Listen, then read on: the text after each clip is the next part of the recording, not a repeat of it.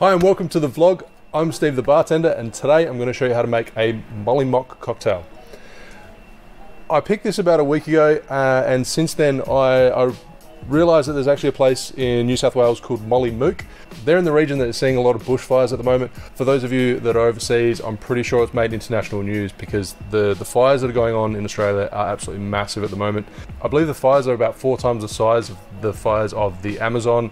They're estimating that it's killed off 500 million plus animals, which is like absolutely monumental number.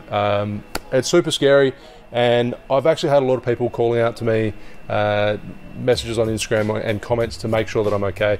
I'm safe where I am, but in my state there are still big fires that are going on Kangaroo Island, which is 300 kilometers away, I'm guessing, so it's not really that far away.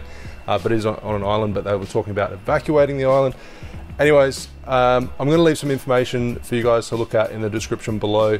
I'll put some links to some fundraisers as well, because there's a lot of volunteer firefighters and people that have lost their homes. So every dollar counts. I've personally put some money in as well, so hopefully there are some people out there that are happy to donate, and I'll leave some more details and links in the description below. But that aside, I'm going to make the Mollymock cocktail, and this one is made using a blackstrap rum.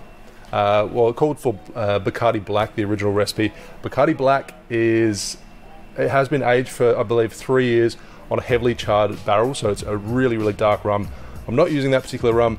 I'm using Angostura 7. Reason being is because Sarah Kay used the buy the back bar feature, and it's been full.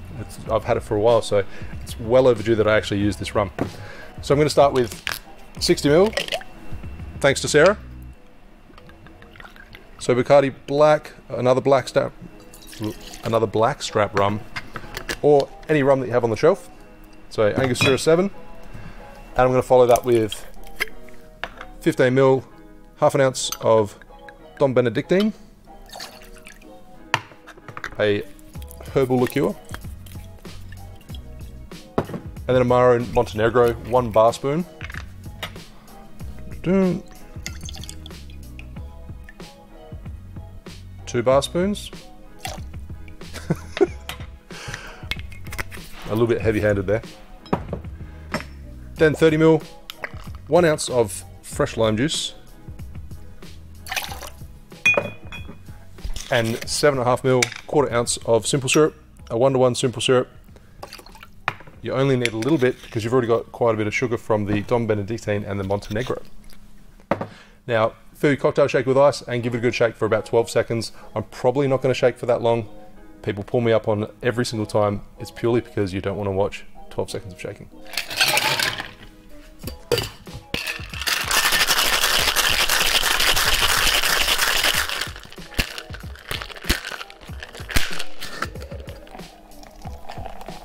Now strain it into your chilled cocktail glass, a coupe, Nick and Nora, whatever cocktail glass you have. You can pour it over ice in an old-fashioned glass if you like. Completely up to you. And for garnish, a twist of orange.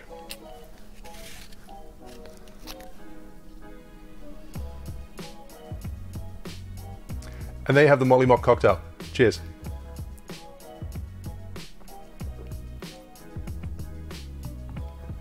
It's really tasty.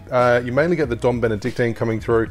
There's a lot of herbal notes and this subtle bitterness, but not overpowering. Another really tasty drink.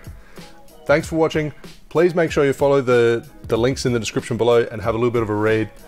And I'll see you soon for another cocktail video. Cheers.